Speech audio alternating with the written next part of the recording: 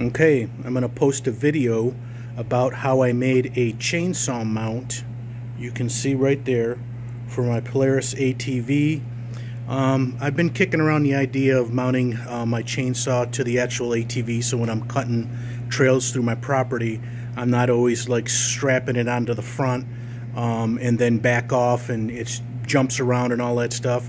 So what I did was I took a cutting board that is an HDPE or a poly cutting board. This is some of the remnants of it right here, and I put it on my table saw and I made a sheath for it.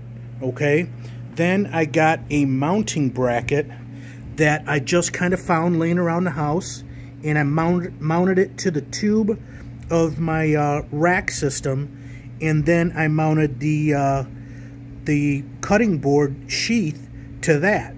So it's pretty stable. I mean, it kind of bounces around a little bit, but you know, for going through the trails and jumping off and cutting some trees or limbs down out of the way, I think you know, it's an easy solve instead of buying a $100, $150 chainsaw boot, which I didn't particularly want to spend. I could have, but I just didn't feel like I'm going to use it all that often. But this thing is kind of mounted so I can take it on and off if I want. It does have clearance on the tire, about an inch. You can see right there, so when the suspension goes up and down, I'm not going to hit anything.